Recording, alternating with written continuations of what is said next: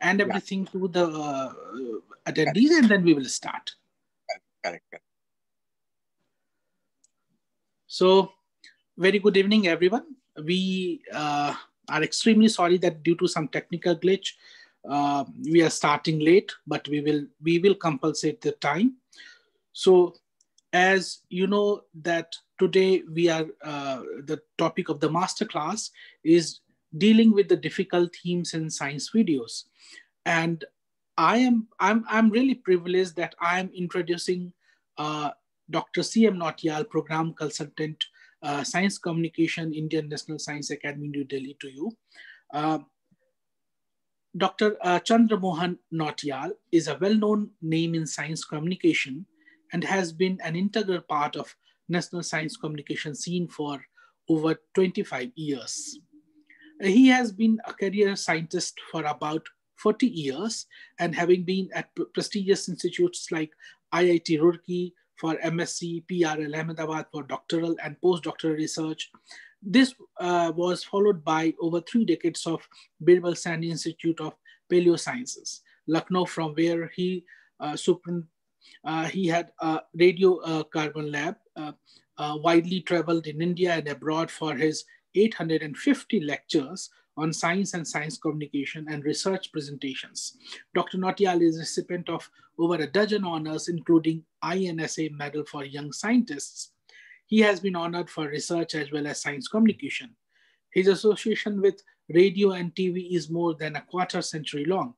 He has been associated with about 200 programs on science, including many documentaries. As one who understands science and media both, he has also been jury in 2 science film festivals and is also associated with IISF since 2016 as expert, organizer, or both. His scripts and research for several media organizations, organizing science events, gives voiceover, interviews, gets interviewed, and comment. Several documentaries and other TV programs of his were telecast this year also. Thank you, Dr. Nautiyal, for accepting our request and deciding to do this masterclass. But before we go for the masterclass, I have a question for you. Like, what was the thing that leads you to take science communication as a field, and what according to you, what is the current scenario of science communication in India?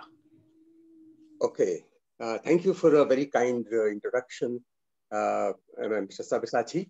The first part of the question is what brought me or what took me to science communication.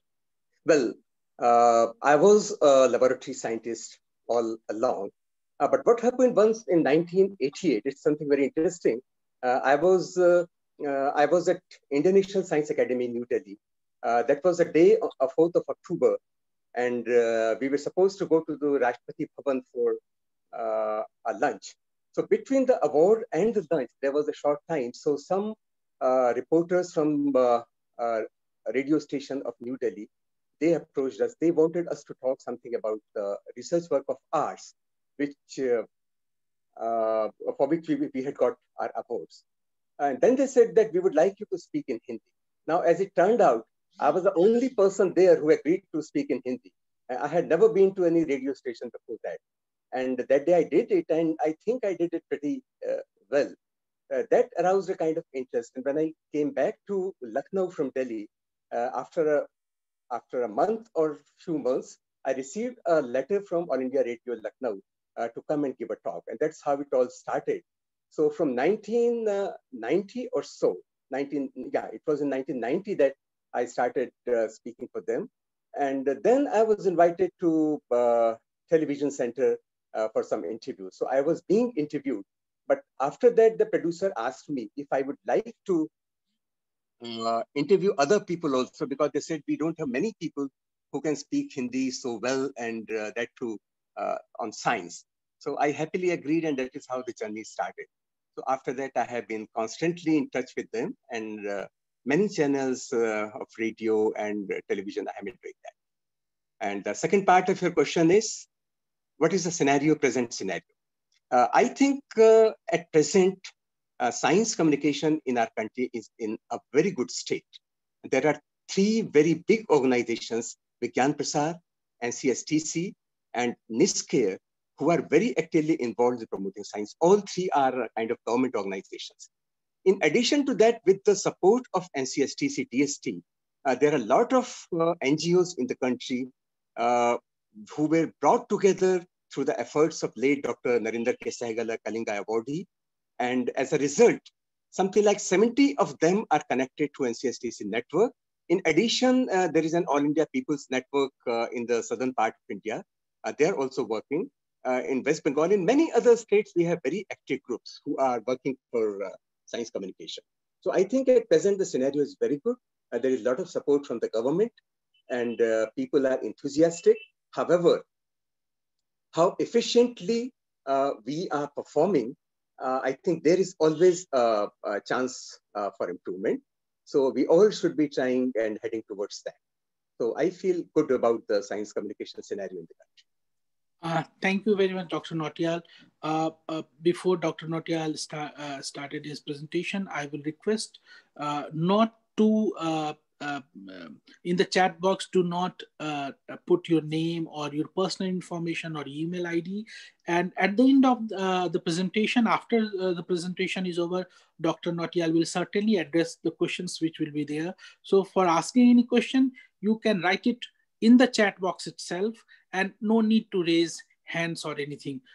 So Dr. Nautiyal, the floor is yours, dealing with difficult themes in science videos. Thank you, Sabyasachi ji. The theme for today's lecture that has been given to me is dealing with science themes in science video.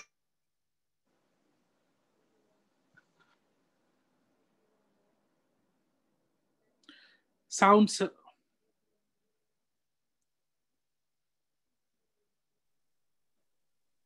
Okay. Hello. Can you hear me now? Yes. Okay. Okay. Thank you. So first thing that comes to our mind is, why do we call certain themes difficult? Of course, in general, people believe that science is difficult. Can you see the screen? Yes, sir. We can see a screen. Can you put it on the presentation? Yes, sir. Thank you very much, sir. Okay. First question is, why do we consider it difficult? First thing is, of course, people believe that science is a difficult subject, and people don't understand it very easily. In particular, there are certain science concepts which are a bit too difficult, they're too abstract, and people don't understand them very easily. But what are the other problems that can come apart from the subject? There can be problems related to picturization. Sometimes picturizing something for a science documentary or a science program is rather difficult. Another problem is describing some principles of science can be difficult. One is the problem of vocabulary or terminology. And second is that since most of us study science in another language, in foreign language, for example, English, so when it comes to the regional language, it becomes a bit difficult. We don't find the good words, we fumble for the right term, and so on. Another thing is that most of the research material which is available, it's available in the English language or German language or French language, but very little in our regional languages. So unavailability of information in our language is a problem. Even otherwise, for Indian institution, it's not very easy to get information. In the foreign countries, most of the organizations have websites which are updated, which are very good, and which are regularly maintained. But that's not the case with institutions in our country. Another problem is there are many fields which are very modern and nobody in India is working on them. Now, for example, people are interested in the issues related to gravity, and the government has allotted a lot of funds. I think few hundred crores of rupees. But earlier, there were very few people working, and they were working in collaboration with the foreign groups, and they used to interact with them. But in India, hardly anybody knew about that. So unavailability of the experts is another problem. Then sometimes the place may be such where the event is happening. For example, it may be a launching of a satellite, it may be a volcano, it may be some other natural event, and that may not be very easily accessible. Another thing is when we try to think of photographing or shooting the experiments in the laboratory, then sometimes the processes are risky and people are afraid to do that. And sometimes, of course, in our country, there are problems like the issues can become very sensitive for regions which have nothing to do with science. They may be religious, they may be political, or they may be other. So keeping these things in view, we understand that making documentaries on science limits us and efforts are needed so that we do it better. The most important thing for anybody who is interested in making a science documentary or any kind of science program, particularly for the audiovisual media like television, he has to decide or she has to decide on which topic the work is to be done. Then a decision has to be taken, what would be the target audience? I will come to this matter of target audience very soon again. Then which is the language? As I told you in the beginning, most of the scientists study in English language. When it comes to talking in the regional language, it becomes a problem for them. And people don't understand English language, whereas scientists cannot so efficiently communicate in the regional languages or Hindi language.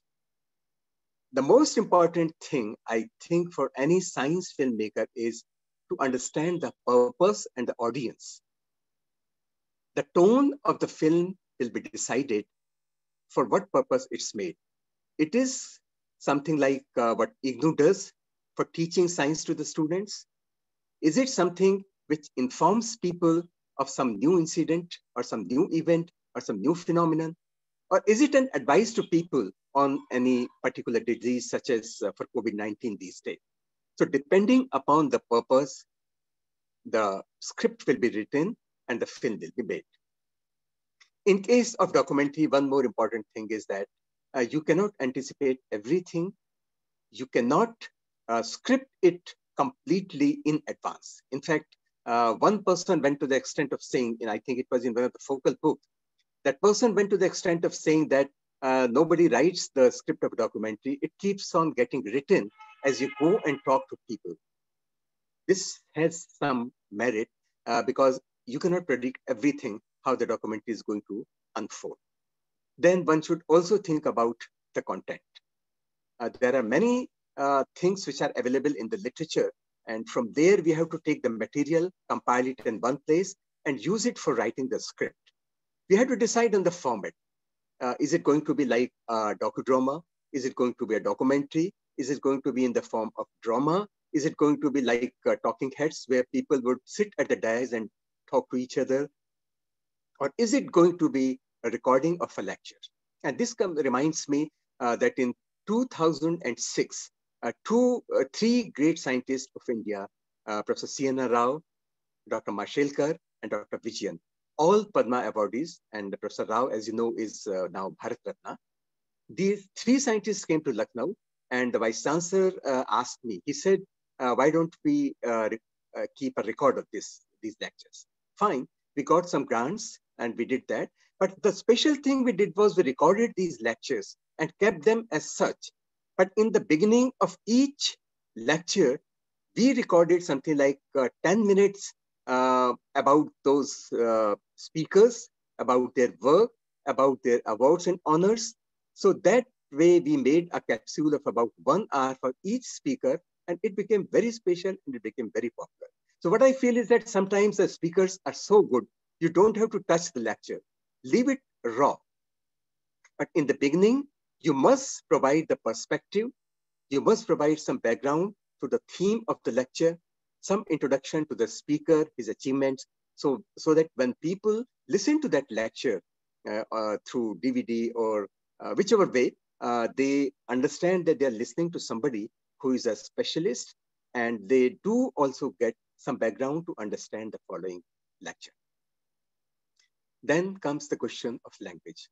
I feel that if science is to be communicated to common people, then this has to be done very carefully. This has to be done in our own Indian languages. English, in the scientific circles, people understand.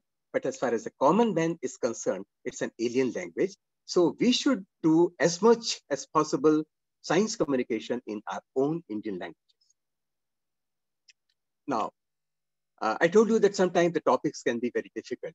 The abstract and the new topics are unfamiliar to the people, and therefore people are afraid of learning anything about them.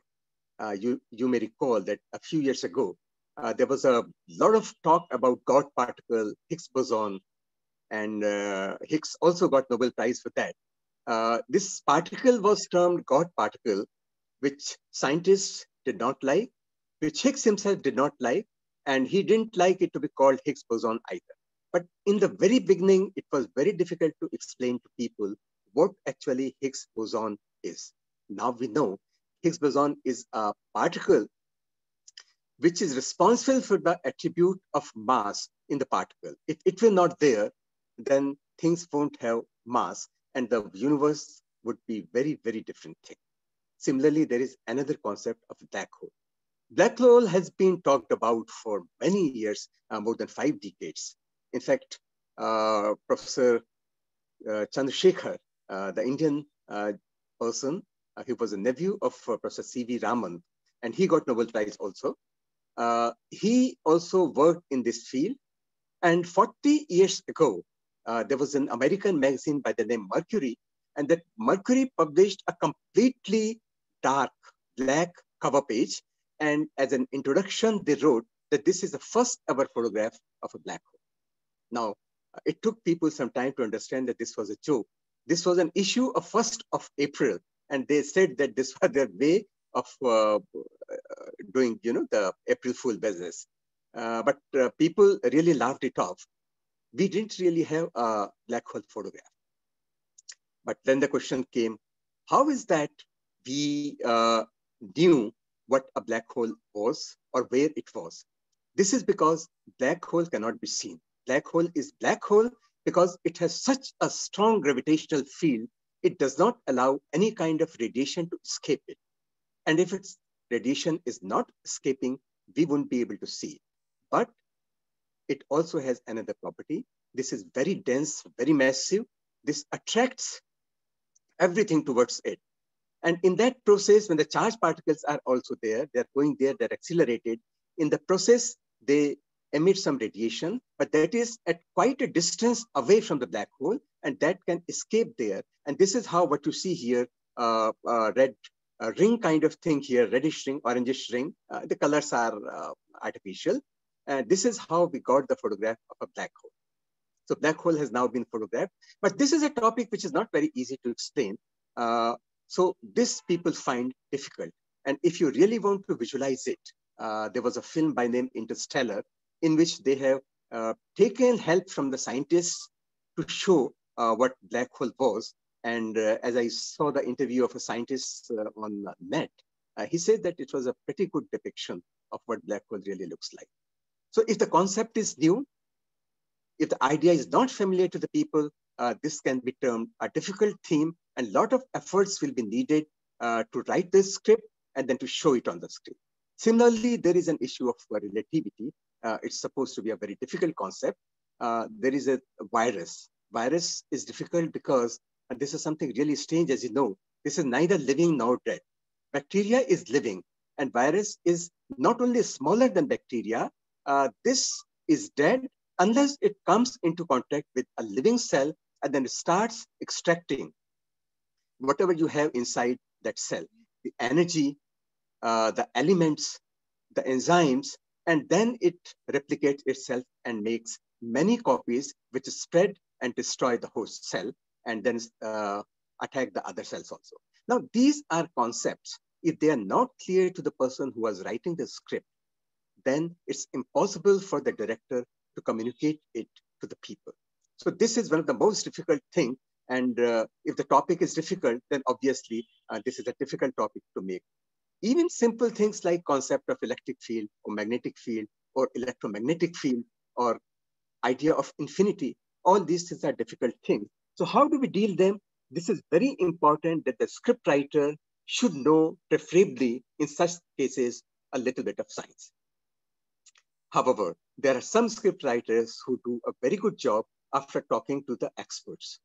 They meet the experts, understand from them what it is, and then they write the script, and they can write in a manner that a common man understands and appreciates that. Now, as I told you, when we make a film, or when we do the popular science writing sometimes, or particularly science fiction, then we make an attempt to simplify things.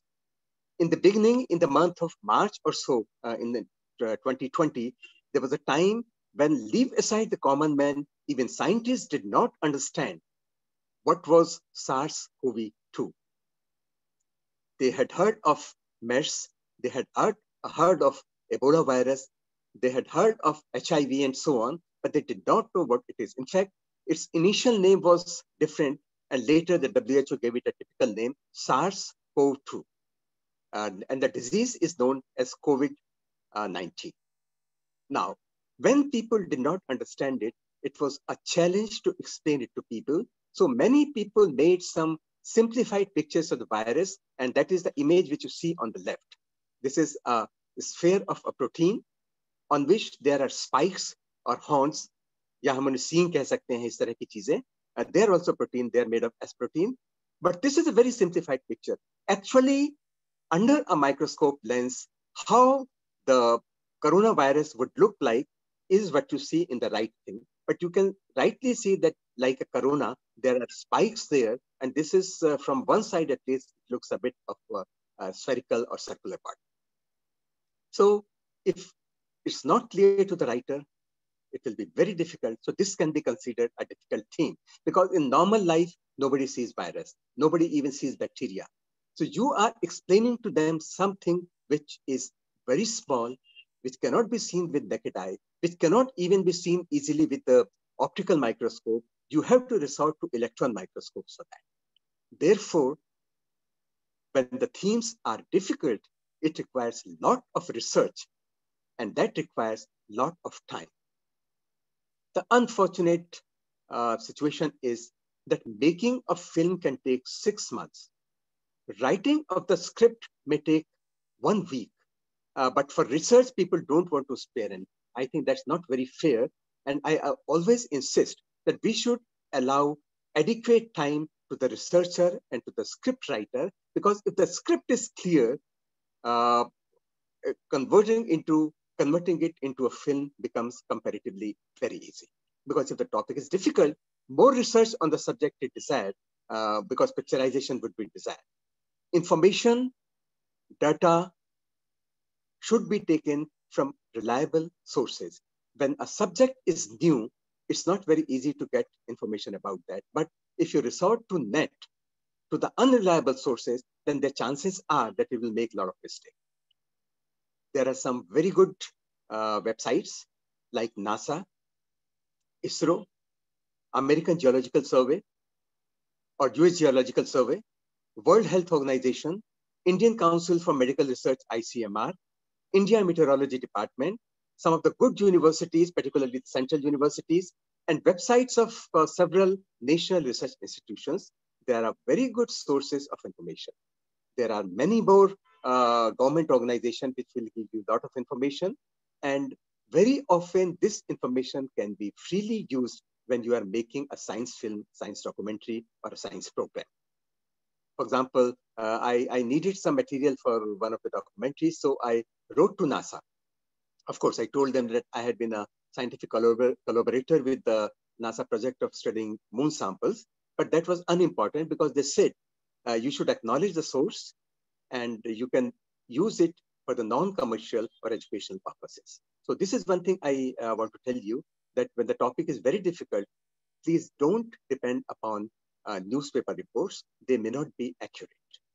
Go to the good websites. You can email to those organizations and they will provide you information. so that you can research and then you can write a script. Challenges can be some other types also, like the physical conditions of the place where you are going to shoot may not be very comfortable. Maybe reaching that place is very difficult. Sometimes there are field locations which are at altitude. You cannot easily reach there without oxygen, or the terrain is very tough. You cannot keep walking there. Sometimes you want to go to islands which are not connected by regular ferry services. You have to depend upon some hired boats or motorboats and so on. And then you have to get a lot of information. For example, we went to an island near Gujarat coast. There were coral islands, Muge ke Dweep, coral islands were there. And to go there, we had to hire some motorboats.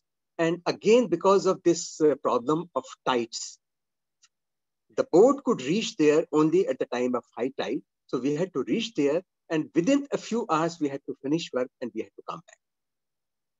Then there can be other problems like if this is a valley, then the light will be available for a very short time, particularly during winters. Sometimes it may be that the light is very intense because there is some source nearby. If you want to do, for example, sky photography, and if there are city lights nearby, you will not be able to do it. You have to go away from the city and preferably near a lake or a river where the dust content in the atmosphere is very low. Sometimes you may have a problem that there are strong backlights and your object is dark. In such cases, the contrast is a problem, and you have to consider and adjust your cameras according to the foreground, that is the object of your interest, because background in that case would be virtually lost. Sometimes you observe some phenomena where there is a sudden burst of light. For example, there can be lightning. Now there, the sky may be completely dark, but for a fraction of a second, you will see intense light. Now, how do you adjust camera to that? I remember in 1995, when we went for total solar eclipse live telecast, at that time, the cameramen, they were trying a lot of X-ray films, darkened X-ray films as a filter in front of the lenses of their cameras, so that when the sun is bright, they can photograph it, and later they can gradually remove them when they are photographing sun which has been eclipsed. Sometimes there can be problems of noise. There could be a lot of background noise, and human ears are tuned. They have a capability of tuning to a particular sound or a particular frequency, but the camera cannot do that. So camera captures all the sounds, whereas you want to record only a particular sound. So for that, you have to perhaps go several times, record that sound separately, and then later mix it with your visuals. So this is another kind of challenge, another kind of difficulty. In some cases, there could be chemical reaction. I would suggest that you watch on television Dancing Doctor. These are the videos which are available on YouTube, and that fellow conducts some beautiful chemistry experiments for young students, and people are really delighted and excited to watch them. Now, there you would see that when he does some experiments, sometimes there is light. Now, if your camera is Sir, adjusted, can you tell that name again? Okay, Dancing Doctor. Friends, write it down, Dancing Doctors. Thank you, sir. Sorry for the interruption. It's okay. Thank you for it's a help to the students. So those are the videos which you should watch, and you would know how to make such videos, which will be very enjoyable for the students. But again, there will be, as I told you, there will be challenges because the lighting condition will change for a very short time. Sometimes there can be chemical reactions, which for a fraction of a second, you may get shocked if you don't already know about that, because there may be a sound. And at that time, your brain will stop working. So you must make some rehearsals and then go for the final kill. Similarly, sometimes there can be some very rapid movements. For example, something is still, and then because of a remote field, like a magnetic field or electric field, something makes a sudden jerky movement. If you are not prepared for that, you might lose the focus. So you must know about the experiment in advance so that when you are going to shoot it, you are prepared for that and you can adjust, because either you should be having tremendous presence of mind, but that doesn't always help, and everyone may not have that kind of fun. Similarly, sometimes for a long time there may be no movement, but when there is a very rapid movement, now that rapid movement may not be properly captured by your camera, which is working, let us say, something like 24 frames per second. So if you know in advance that this movement is going to be very fast, then maybe you can use a camera which can work at higher frames per second. And therefore, afterwards, when you run that at a slow speed, you will be able to show the finer moments of, for example, the movements of the feathers or wings of a bird, or movements of the legs of an insect, and so on. So in both these cases, prior preparation is required, mental preparation as well as preparation with the gadgets. If you are going to a place, you should know well in advance what are the lighting conditions there. Would you require artificial lights? And if you require artificial lights, will you really have a source of electricity there? Because when we went to some islands for Coral Island and we wanted to do some experiment also, we carried some generators with us so that we could run those drilling machines there. So similarly, if you are carrying lights with you, you must have a source so that you can charge them if it's required. Of course, these days you get LED lights; they don't consume too much of electricity. Similarly, if the shooting is to be done inside a cave, this is sometimes possible. If you go to the Northeast and you are trying to photograph some caves of bats, so first thing is protection would be very important. You have to first find out from people what kind of protective gear you should wear so that you are not attacked by the bats, because sometimes they carry tremendous amount of terrible viruses.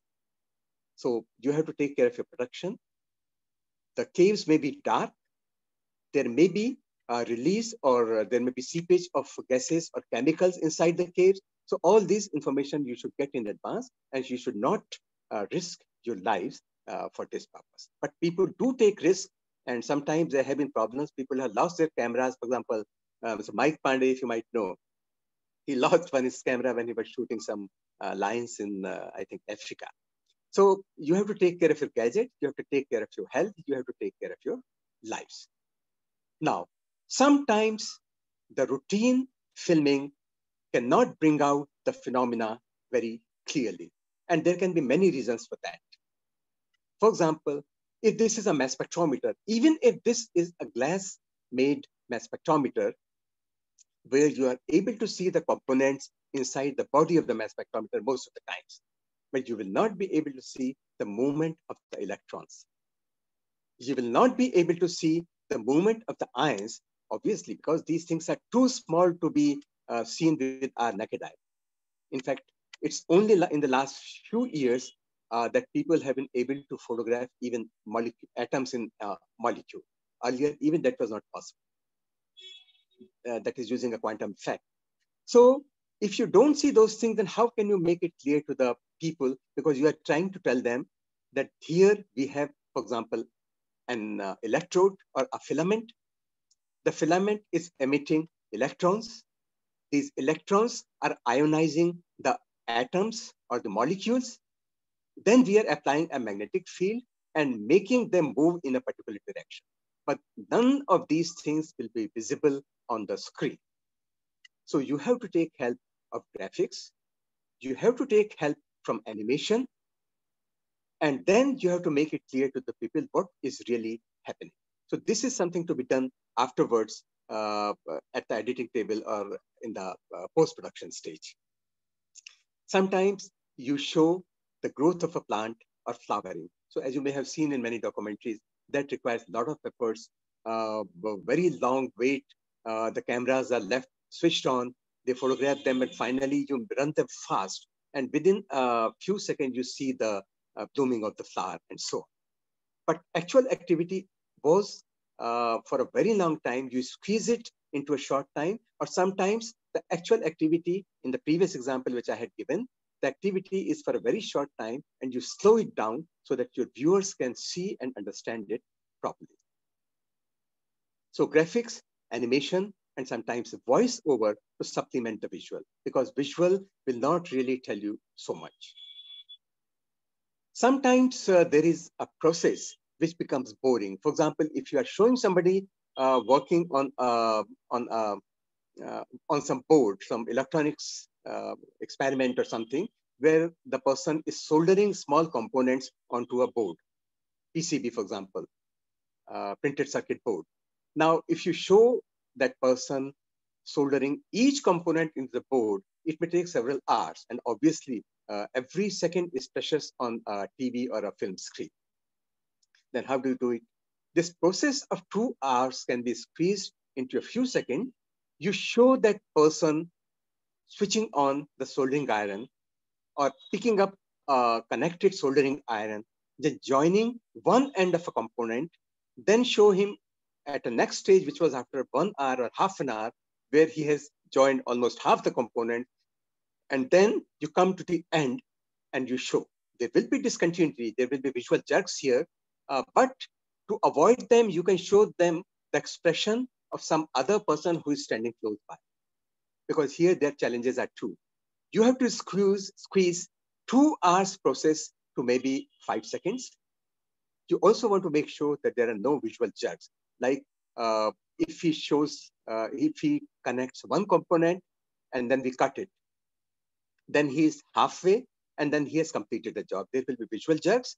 So what you do is you show him connecting one component, then camera turns towards another person who is looking at it, and then you show him again that he is halfway and so on. So you can show the whole process within a few seconds. If you feel that still it hasn't become very clear, you can keep a clock in the background, or you can show his wristwatch in a way that the viewer understands that the whole process has really taken a long time, and he doesn't get an impression that it has been happening over a few seconds.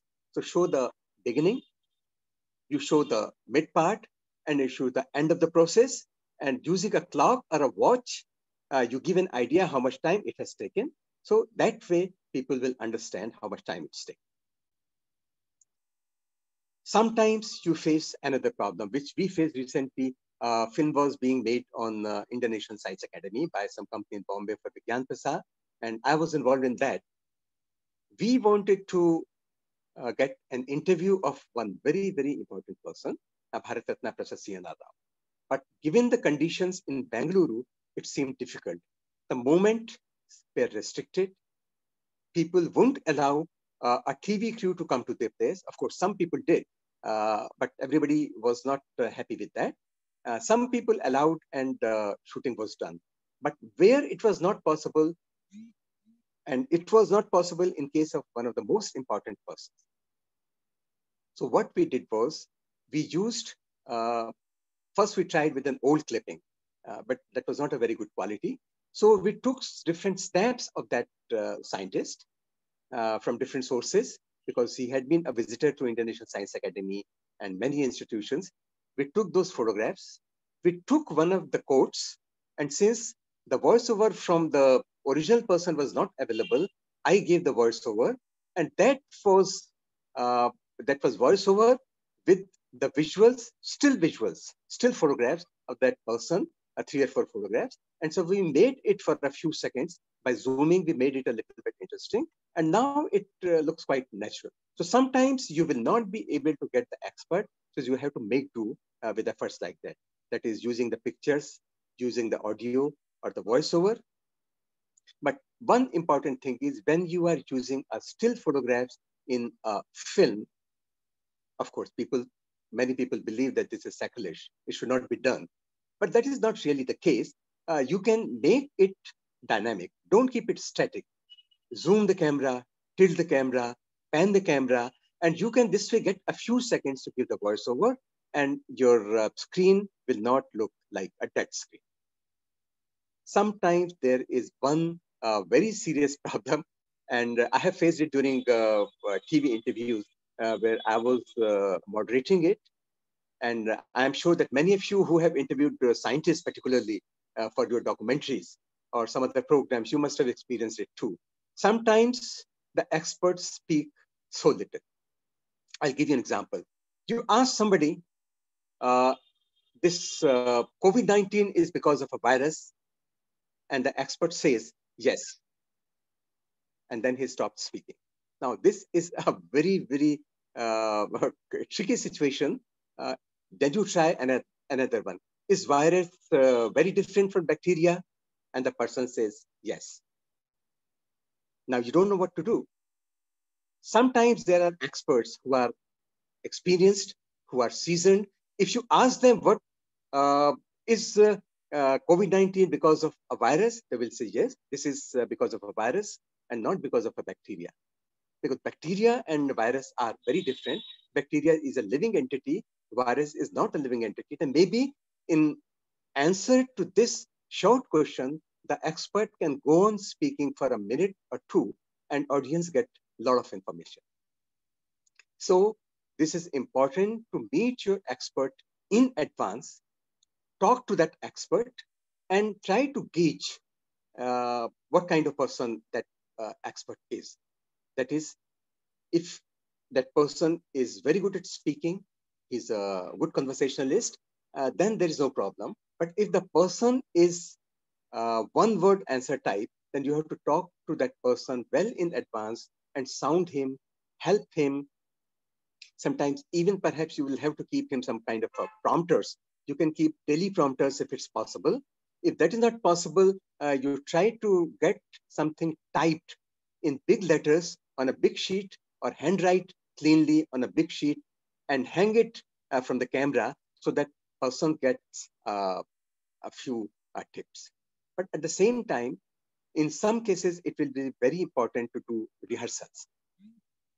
If you do the rehearsals, then the person will get experience. But don't overdo it, because if you overdo it, then the chances are it will look like, a very, very boring program. You speak out a question and the person starts muttering the answer and it becomes very boring. So don't ever give the exact question to the expert in advance. You roughly give them that this is the point we'll be talking about. That way, that person will be speaking naturally and your program will look natural. In other words, you don't have to be spontaneous, but you must appear to be spontaneous. If you keep this in mind, your interviews for the documentaries will be lively and a lot of information will be conveyed to the people. If you feel that the speaker or the expert is a nervous type, then start talking to him before the camera starts rolling. Talk to him about his hobbies. Talk to him about something else. Maybe he likes cricket. Maybe he likes music or something. Put him at comfort, and then you start talking to him about the subject and start recording. So still, you may end up, because you have not done your research or because the time was short, you end up with an expert who is not fluent. When you ask a simple question, he says, you see, last time, no, when I was going, I was when coming from the lab, this happened. Now, this is not how you are going to put it in your interviews. So one good idea will be to edit out even the vocal part, even the what he's speaking, and also insert the visuals in between. For example, if he's saying laboratory, maybe if you insert a photograph of his laboratory, then he will not be visible on the screen and it will look a little better. Similarly, sometimes there can be gestures, sometimes there can be embarrassing expressions, sometimes there could be some undesired movement of the body and so on. So that increases your work at the editing table. But if you have time, then please meet the expert, talk to him in advance or her in advance, and try to fix your strategy beforehand. Sometimes you don't get the experts. Sometimes, of course, some may be pretending that they're very busy, but sometimes they can be really busy. And there are some who are unwilling because they don't want to be misinterpreted.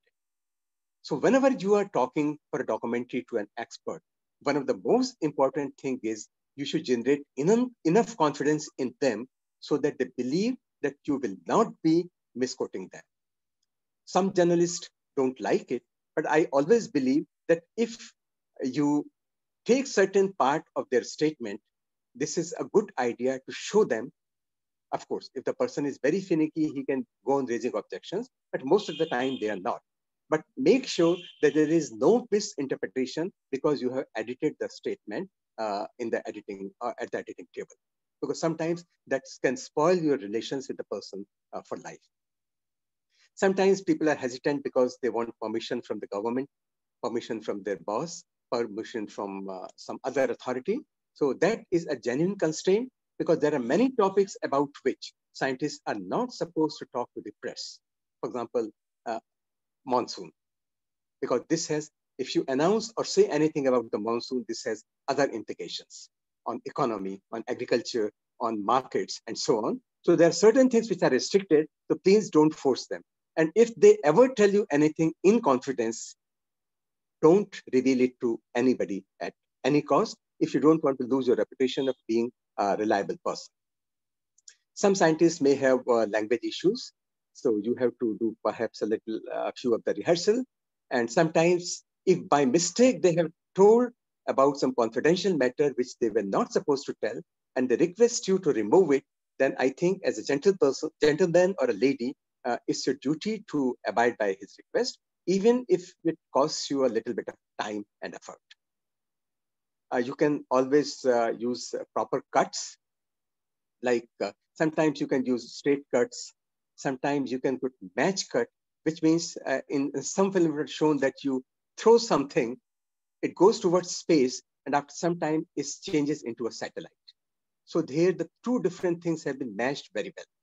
Sometimes you put straight cuts on one person's face, another person's face, again on one person's face, again back to the other person, straight cuts. But sometimes you use some other kind of cuts. You can use cross cuts when there is a conversation going on and so on. But this is not the topic of my, but what I am trying to tell you that in a difficult theme, many of these tricks can come handy. Whenever you are making a documentary, you should think about the topic, the target viewership, the language, the purpose, technical and logistic limitation, and proper research is very important. Sometimes you cannot go to the place where the action is. You may not be able to go to Sriharikota where the launch is happening, or the Cape Canaveral where the launch is happening. You have to depend sometimes on the clipping if you're making a documentary on that.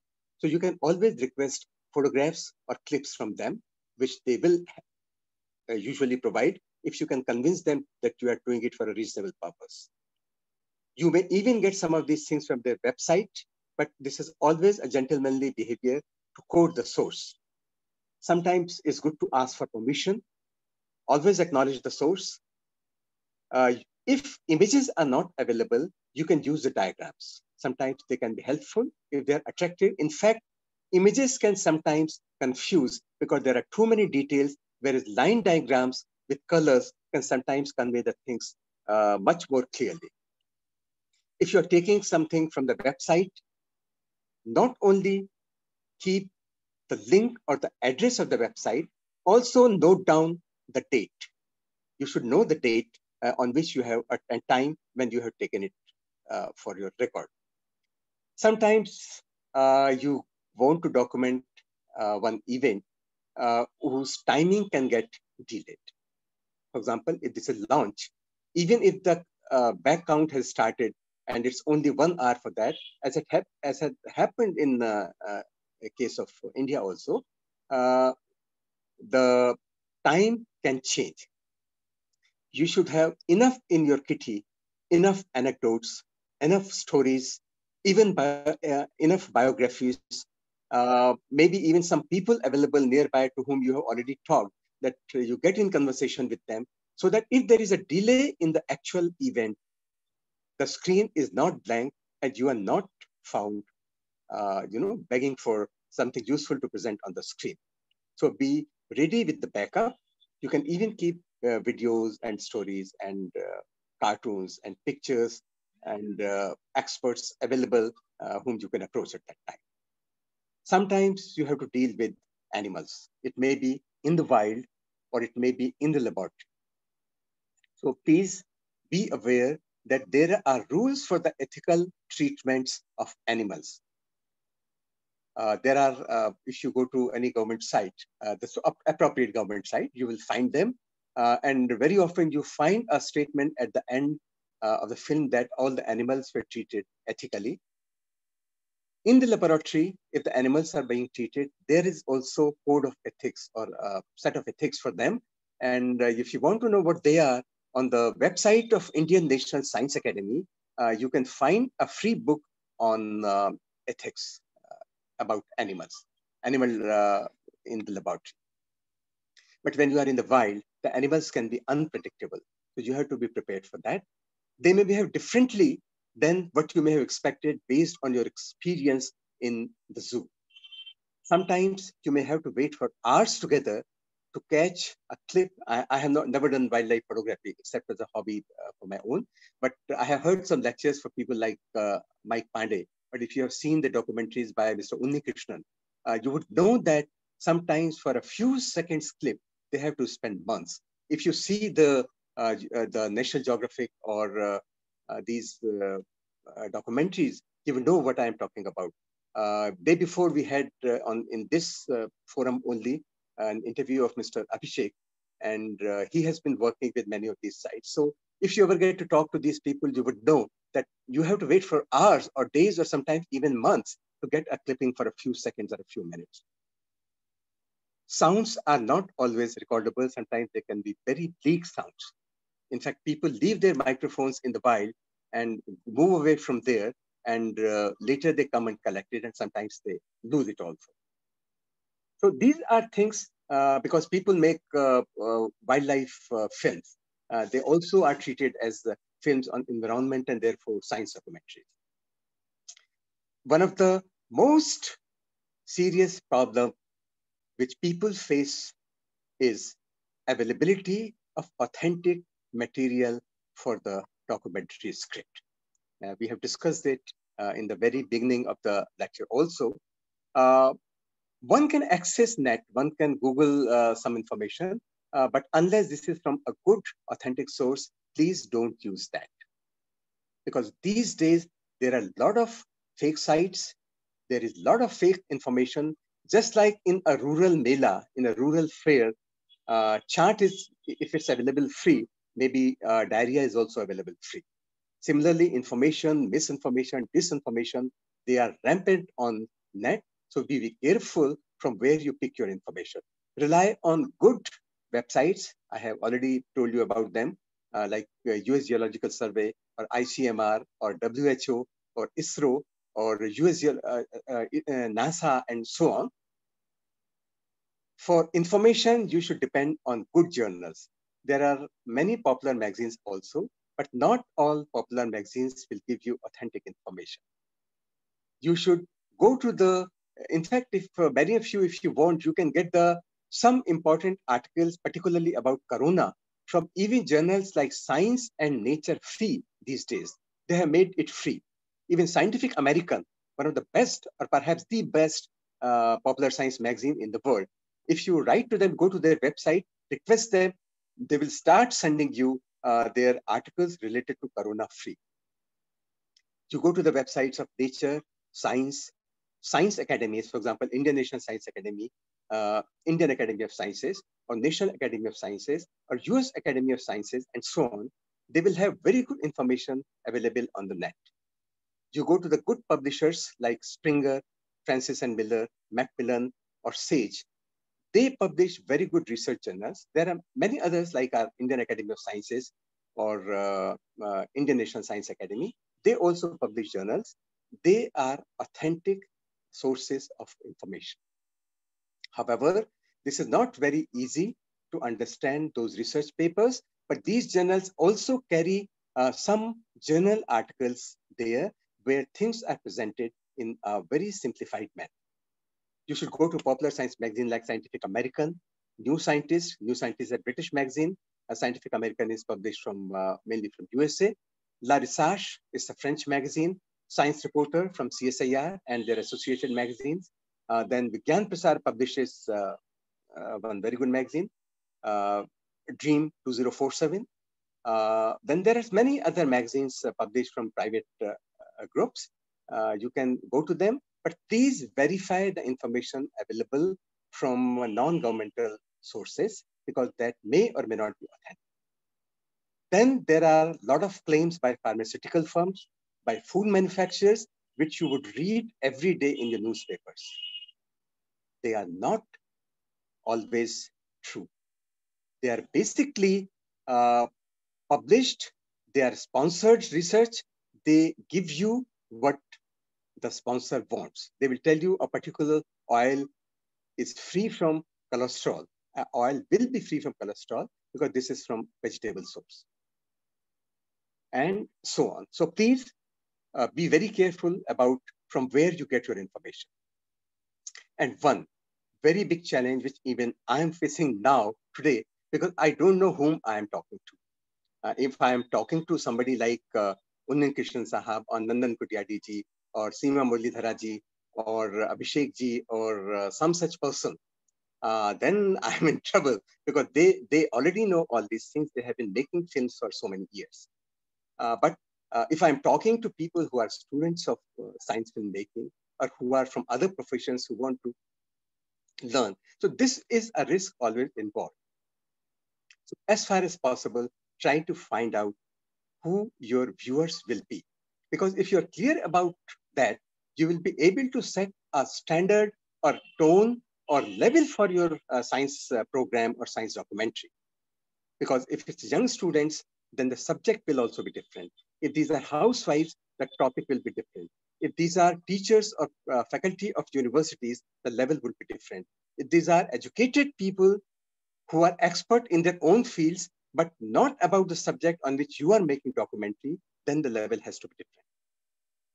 But one thing is very clear, to be on the safe side, explain things as much as possible. Use visuals liberally. Use charts, bar charts, but explain them well, because a common man doesn't understand what the X and Y axes mean. There should be no formulae, no technical jargon, unless it's impossible to do without them.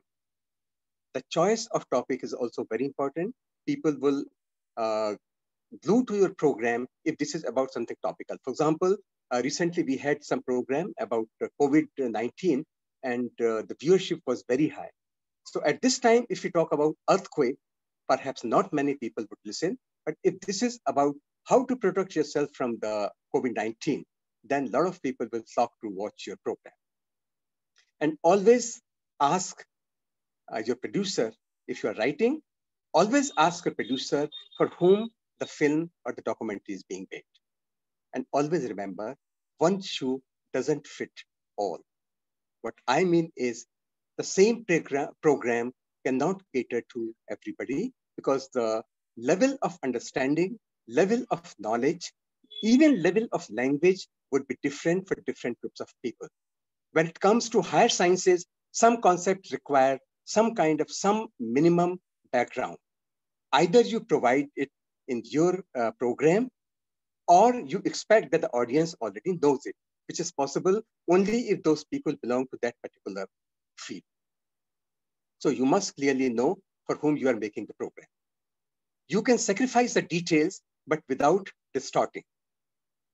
Every video program or every documentary may not be for everybody. Sometimes there are general documentaries which anybody would understand, but sometimes you make for niche audience. So you should know about that, and you should accordingly, because if you don't have to give introduction, you will be saving a lot of time, which you can use for transmitting some other information. So be very clear about whom you are making this film. So usually in India, the tradition has been that most of the time we have been making science documentaries for children. If you look at the sites of government agencies also, most of the time films are for young, because they are the people where it's felt they are in the most impressionable age. But now is time that we also care for the people who are in their 30s, their 40s, or 50s. We should make a film based on physics, also for somebody who is a PhD in biology, some aspect of biology. We should also make a film on geological subject for a person who has done a PhD in physics or mathematics. So there could be films made for niche audience, and each film has to be dealt with separately, spatially, and the script has to be written very carefully. We should also target, for example, films on medical themes by talking to doctors and researchers in the medical sciences, but this film will be targeted at housewives. Maybe these films will be targeted at a man who wants to know how he can keep himself healthy. We can talk to the expert and try to bring out science which is useful in an average man's life. I don't know, but I want to know if I open a bottle of mineral water or clean water, which is being sold in the bottled form these days. Once I open the bottle, for how many days water is safe? I want to know it, but there may not be any very clear answer published anywhere. So these are some very simple questions. Or how does one avoid contracting coronavirus? Some very simple precautions people can tell. How do you use mask? You must have seen short films on television. How do you use a mask carefully, safely, and so that you get the best protection? You can buy the most expensive mask, but if you don't wear it properly, this is useless. So we should be making films for the experts. We should be making films for those who hardly know any science. We should make films for those who are curious, who want to know why the sky was red last evening, who want to know why the sun is behind the haze, those who want to know why there is so much of fog, people who want to know when it was warm, all of a sudden, why did it start raining or it became cold?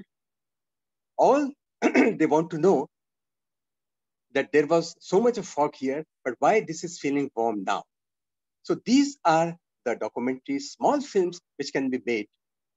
But you will find some difficulties when you are doing it for science themes. One example, if you show a very huge instrument, there is a very big equipment which has a lot of wires, a lot of cable connections, a lot of walls, a lot of components, a lot of capacitors, a lot of these things. And you show the whole equipment, and there is no way you can zoom in on and that particular thing, because this is either far away or there is some limitation, technical limitation with your camera. And how do you do that? You have to find a way. For example, you can use in the post-production, you can use arrows, you can make circles to show that particular part on which your focus is. Sometimes you can arrange the lighting so that only that part which you want to show as important is being illuminated properly, where the light on other part is dim, so that the viewer immediately knows that this is the part which is important. Sometimes you can compose such that, for example, if you have some archaeological objects in a museum, they may not allow you to adjust them. If this is something else, you may arrange them in a composition so that the object of interest is most prominent. But if you're not allowed to touch them, then you have to use lighting. You can illuminate them in such a manner that that particular object of interest comes out sharply. Sometimes you can use other tricks. For that, you have to understand some basics of camera, for example. But I think most of you who are watching this program know about that there is something called F number on the camera, on the lens of the rim of the lens of the camera. You will find F and A. These days, many people use the automatic choice so that by programming, the camera selects it. But still, there is a reason why we must understand the meaning. If you look at the F number, they will be like 1.2, 1.7, or 1.8, or 1.4, 2, 2.4, 2.8, 3.2, 4, 5.6, 8, 11, 16, 22, and so on. So when the F number is increasing, the opening for the lens or the aperture is decreasing. They go reciprocally. Similarly, when you see the shutter speed, when you see let us say 100 written there, what it means is 1 by 100 second. The aperture will be open for 1 by 100 second, which means if your source is very bright, you have to give a short exposure and you have to give a large F number or a small aperture. You can play between these two because when the F number is small, which means when the aperture is large, the depth of focus will be small. If you have a lot of things one behind the other, so you only focus on one particular object. And if you are using an F number like 1.4, 1.7, 1.8, or 2, you will see that most of the things behind that object are out of focus. They are blurred. Similarly, you must have seen while watching the cricket commentary that they are using a telephoto lens. So many of the things in the background, they appear to be very close. They appear to be closer than what they really are. So these are the things which one must keep in mind.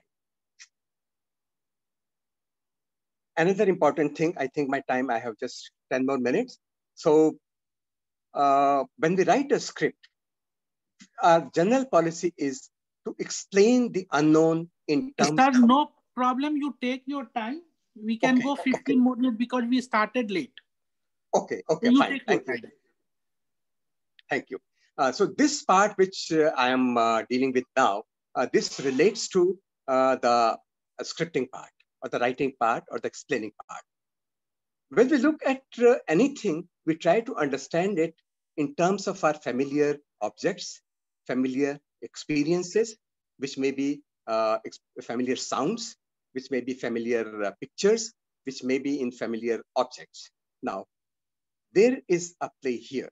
When we try to explain, when a scientist tries to explain a new phenomenon or a new object to people, what does he do? He says, this looks like this. For example, when atom was explained to people, they said it's like a tarboos. It's like a watermelon where there is an atom, and in between you have a nucleus, and there are neutrons or protons inside that. So that, but actually, we very well know that there are a lot of dissimilarities between a watermelon and an atom.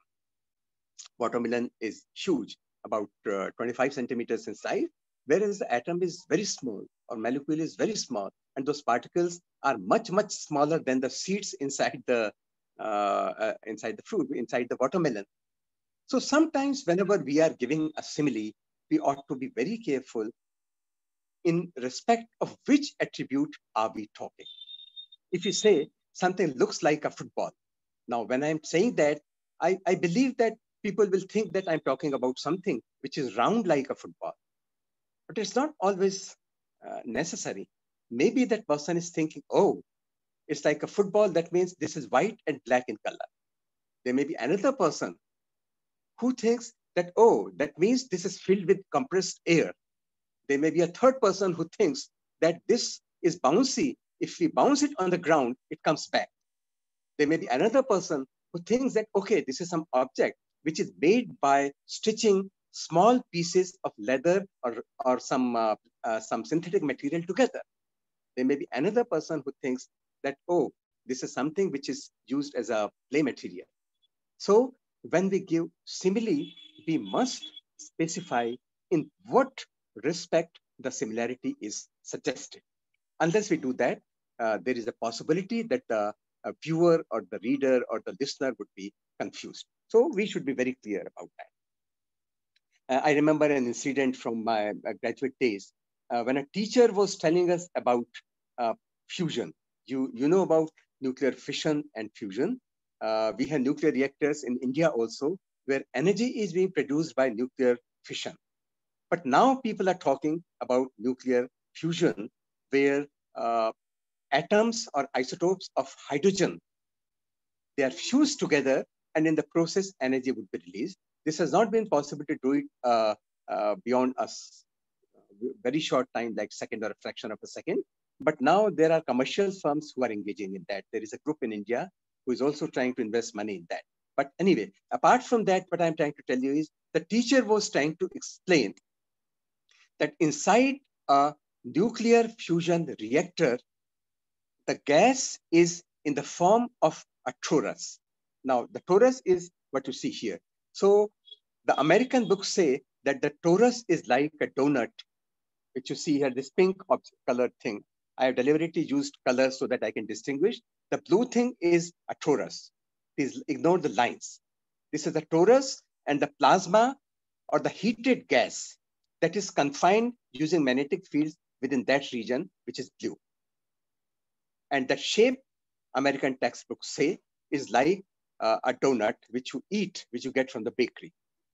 But an Indian in a village, or many Indians, won't understand what a donut is. So when we explain torus to them, maybe we could say this is something like a vada, which is empty in the center, which has a kind of circular cross section, which is round in shape. It is like a medu vada.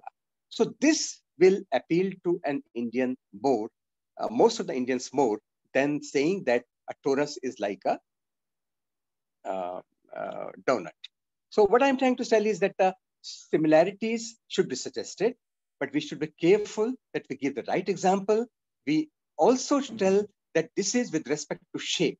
For example, a torus is not tasting like a donut, but its shape is like a donut, or it's not tasting like a medu vada.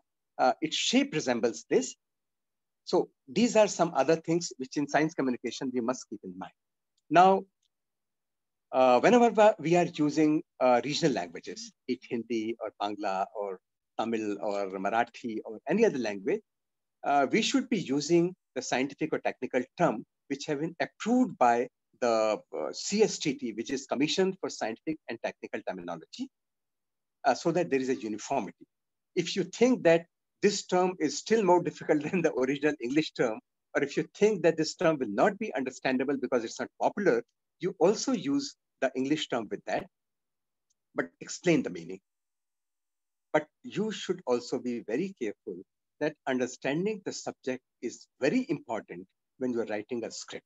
But most of the script writers do not belong to the subject on which they're writing a script. So you should be in touch with some good person in that field and make sure that you are not misinterpreting. I'll give you some very simple examples.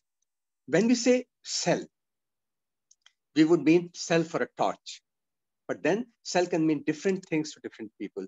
This may be a cell in a jail, like cellular jail in Andaman Nicobar. In biology, this is something which we have in our body, the cell in our body, which are attacked by the, for example, coronavirus. But for battery, the cell means a source of electricity. So going to the dictionary is not enough. You must use the correct word in the right context. Then sometimes we write very long sentences, and these long sentences can sometimes get you in trouble. I'll give you an example, and these are examples from the BBC, so they are genuine. After struggling for an hour, the veterinary doctor and the animal were face to face. Please read and hear this sentence again. After struggling for an hour, the veterinary doctor and the animal were face to face. It doesn't become clear who was struggling. Was the doctor struggling, or was it the animal who was struggling? Because this is a case of a dangling modifier. They should have very clear that after the doctor struggled for an hour, he was face to face with the animal. Or doctor was face to face with the animal after animal had struggled for an hour. So it should be clear. Similarly, another example. After orbiting the moon for several days, the scientists decided to drop the probe on the moon's surface. So who was actually orbiting? Was it the scientists who were orbiting, or was it the space probe which was orbiting the moon? The sentence doesn't make it clear. So we should be very careful in framing the sentences, and we should not leave it to the guesswork of the person who is watching or listening to the program. Because in science, we should not leave it only to the common sense. We should be very clear, because in science, there are unexpected things. There are unexpected results, and it does not always go in agreement with the common sense. So often, we ask a question to an expert, and the question is not clear. And this particularly happens in the case of political issues, but it also happens in the case of science. Now, look at this sentence. If I ask, do you generate liquid hydrogen for your use? Question mark. If yes, comma, how and where do you use it? Now you see, in this form, I'm asking, do you generate liquid nitrogen for your use? The second question is, if yes, how? And how and where do you store it? So I have asked two things: whether you generate liquid nitrogen, then how and where do you store it? I am asking about the generation, if you do it, and I'm asking, where do you store it and how do you store it? I am not asking, how do you generate it? But if I put a comma, then you see, look at the sentence. Do you generate liquid nitrogen for your use? If yes, how? Comma. So I have already asked two questions. Do you generate liquid nitrogen for your use? If yes, then how do you generate it? And then the third question comes, and where do you store it? So just by not pronouncing properly, not pausing after the comma, or by forgetting to insert the comma there, I can change the meaning of the sentences. It can become two questions instead of three questions. So we have to be very careful about syntax also. Then I'll now tell you a small joke. You must have heard a lot of stories about Santa and Banta. They can be anything. They can be Santa Prasad and Banta Prasad. This example will tell you why clear expression is very important. This can sometimes be fatal not to use it correctly. The story goes like this. Banta is the best blacksmith in the town. Banta gaon ka sabse acha luhar hai. But then he was approached by Santa, and Santa said, "Sir, why don't you take me as your apprentice?" Banta said, "Why not? You come and join me today itself." So he said, "Now I am going to heat an iron rod and I will be working on that." So Banta says to Santa, "When I nod my head, you strike with the hammer." And now you remember, Banta was the best blacksmith in the town, but he made a mistake. He said, "Strike with the hammer when I nod." So he nodded his head, and Santa struck on his head with the hammer. And now Santa is the best blacksmith of the town because Santa is dead. A little carelessness costed Santa his life. So it's important that the instructions are written and given and spoken very clearly, especially in the technical manuals, where there could be high voltages and it could cost somebody life if the instruction is not very clearly written and there is a confusion. In your film, you should curb your habit of giving too much data. People are allergic to data. Don't give them too much data. Don't fill the screen with the data unless maybe for a second or fraction of a second you can show the data sheets to impress upon people that so much of data has been collected. But people don't want to read that data. People don't want to know numbers to the 10th place of decimal. If you say value of pi, or still better, you say the ratio of circumference of a circle to its radius is 3.14, or still better, a little more than 3. If you tell somebody that we take 2.125 milliliter of this chemical and mix it with the 8.59685 milliliter of this chemical, we get this result. They're not going to do that experiment. So it's not important for them. You can simply tell them that we take 1 spoonful of this and 1.5 times of that or twice of that, and we mix them, and this is what happens.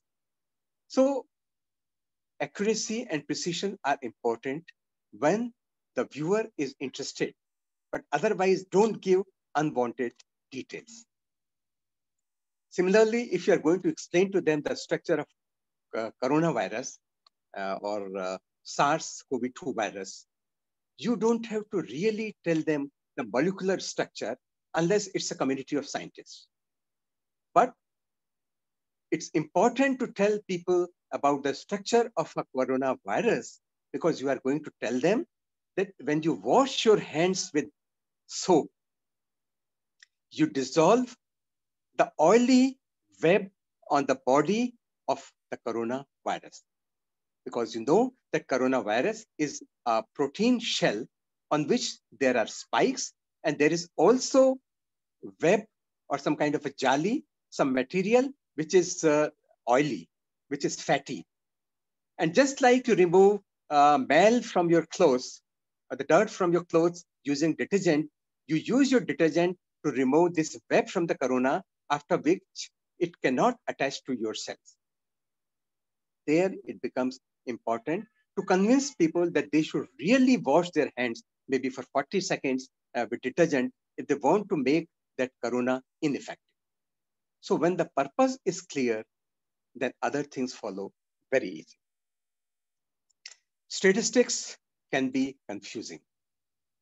If somebody says that in their experiment, 66% of the mice or two-thirds of the mice showed positive reaction to the medicine, you must ask them, how many mice were used in the experiment? Maybe you would come to know that the experiment was done only on 3 mice. So if you do the experiment on just 3 mice, your results cannot be taken to be very serious. Similarly, if somebody tells you the crop yield went up to 200%, make sure that you make it clear to the audience that it means the crop has not become 100 plus 200, 300% or 3 times.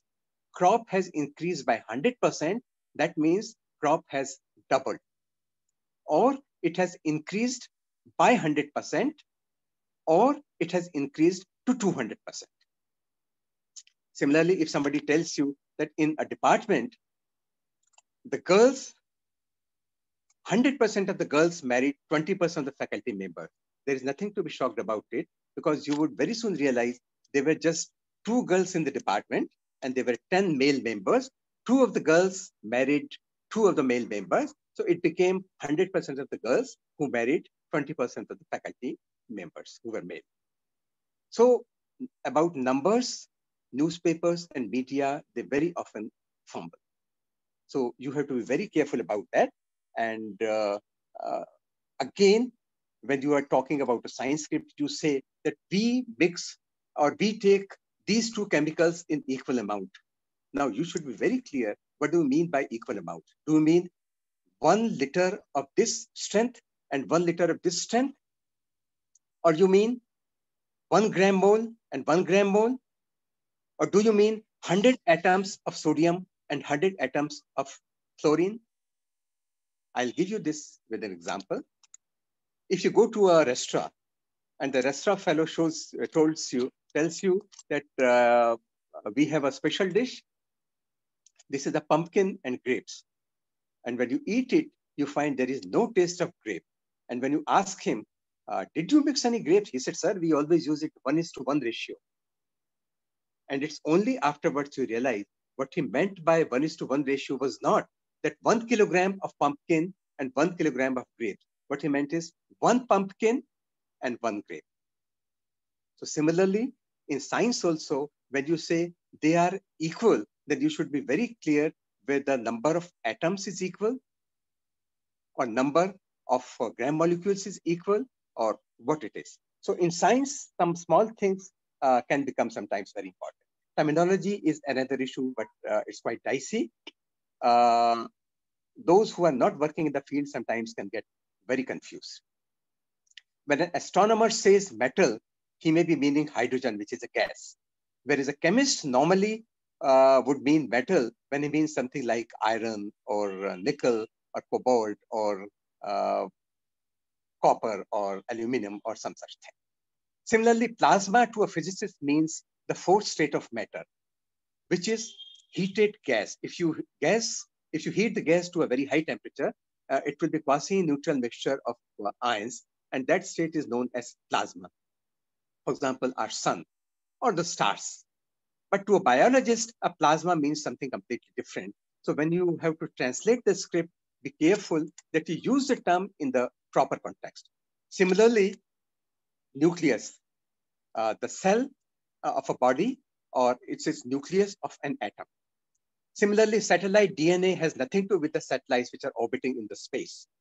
So a term in science and technology has a specific meaning, and you should take care of that. Almost at the end, another thing is dimensions. If you want your viewers to realize, because you see, even the smallest item can fill the whole screen space. And the viewer has no way of knowing how big this object really is. Either you put a scale there, which not many people will be able to understand. So you must also tell them about the size. I'll give you an example. If you say that this pollen grain, which you see at the top, two wing-like things, this is the pollen grain. If you say this is very big, then you will be meaning this is 1/10 of a millimeter. This is a part of plants of, for example, in a flower, you find these pollen grains. And if this is very big, then this may be 100 microns or 1/10 of a millimeter. But if you say the very small galaxy, then even the smallest galaxy may be 300 light years in size, which means it's so huge that if light starts moving from one end, it will take 300 years for it to go to the other end. So in summary, I would like to tell you that it's very important to understand the subject, and identifying the right researcher and therefore writers are very important. One may even choose one person for interfacing if you are not from that subject. In introducing concepts which are new, very careful choice of words and phrases is needed. You must allow, if you are a director, you must allow enough time for research. Don't compromise on that. Decide the target viewership right at the beginning and keep the level accordingly. Depend on the reliable source for information. Don't go just to any website and take down the information. Take the viewers from known to the unknown, and which is a universal principle for teaching, that is, explain the unknown subject in terms of known concepts and ideas. In India, science documentaries are being made usually by small teams. So very often the director and the scriptwriter and sometimes even the cameraman is the same person. But sometimes when it's not, you should maximize the utility of each component. And good understanding of all aspects by director is very important. And that includes the photograph. So thank you very much for a very patient listening. I will be happy to answer questions. Thank you very much, sir. Now we are ready for the questions. So if you have any question, kindly write it down in the chat box.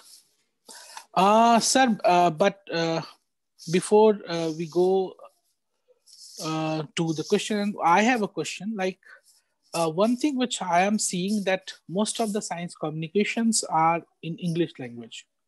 Most of the talks are there in English language. So what about the people who are not very versed with English? Because according to our constitution, the scientific temple should be developed in the entire country for everyone. So what is the current scenario of regional language science communication? What is the regional language science communication scenario in India, sir? For example, if you look at your magazine Dream 2047, this is being published in Hindi and English both. If you look at Science Reporter, it's a popular science magazine, this is also being published in Hindi and Urdu. If you look, there are many science magazines like Electroniki Aapke Liye from Bhopal, this is in Hindi. Then there is Vaigyanik from Mumbai, this is in Hindi. Then you have Avishkar, which is in Hindi. In English, you have Invention and Intelligence. You also have Tell Me Why being published from Kerala, from Kottayam. Then even in the Marathi language, in Tamil language, in other language. And now Vigyan Prasad has started, I am not the authority to talk about that, but as I learned from Dr. Parakh, the director, in many Indian languages, including Bengali, in Kannada, in I think Telugu also, in Bangla, in many of these languages now publications are being done. So I think if we want to reach out to people, and if you want that people should develop scientific tempo, then this is very important that we publish things in Indian languages, because still English is language of very few people in India.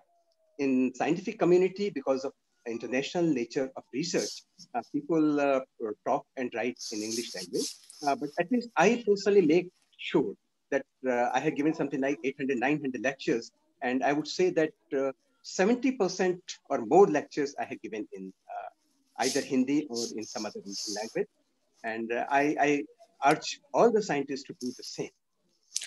Yeah, thank you very much, sir. Yes, मुझे याद है जब मैं छोटा था तो मेरा बचपन विज्ञान प्रगति पढ़ते हुए ही बड़ा हुआ था. So certainly, and anyone who wants to have the Hindi or any other regional language magazines on science, please write to Vigyan Prasar and Sir's organization, and probably we will be very happy to guide you. And probably there are so many books on your organization's website, sir, that is free to download and free to read. Am I right? Yes. There are many books which I think are available even on Vigyan Prasad website. In English language, there are a lot of very important documents and books available on the website of Indian National Science Academy, which is insa.res.in. INSA, that is INSA, INSAINDIA, INSA India.res.in. If you go to this website, you will find some very good books on some very important issues like ethical treatment of elements, ethics in publications and research. You will also find a book on genetic engineering and many other reports. And there is a wonderful book which you can download free from website is Indian Science Transforming India. This book has been published in Hindi and English both. You can download it from there free, and you can buy if you want from us. Okay, sir. One question is from Shanta Chaudhary. I don't know how much it's relevant here. Specific difference between a script and a screenplay.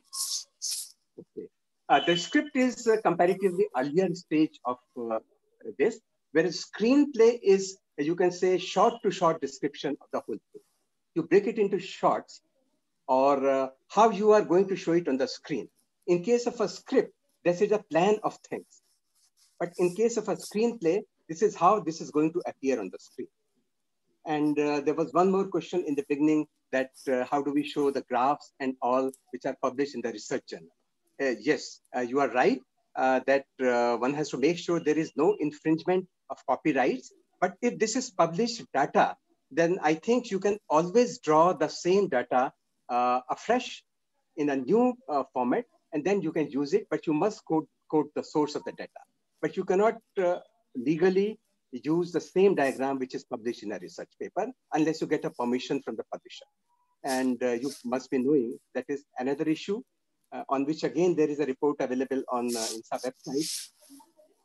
We give money to the publishers, we sweat and blood, we give that to the publishers. That paper is published and the copyright lies with the publisher. I think this is a different issue altogether. So but coming to this main issue, we cannot take a picture from a published material directly and use it unless this is officially allowed. Thank you very much, sir. It was really very informative and a very well-researched presentation. And that's why we were expecting the same from you. You are known for that kind of presentation. So yes, as per your reputation, sir. Thank you very much, sir. I want to inform all these participants which are here that they can get the recording of the session after post 25th. We will put these recordings on Vigyan Prasar's YouTube channel. So probably in New Year, you can go and you can find all these interesting discussions masterclass which we just had with Sir on YouTube channel of Vigyan Prasad.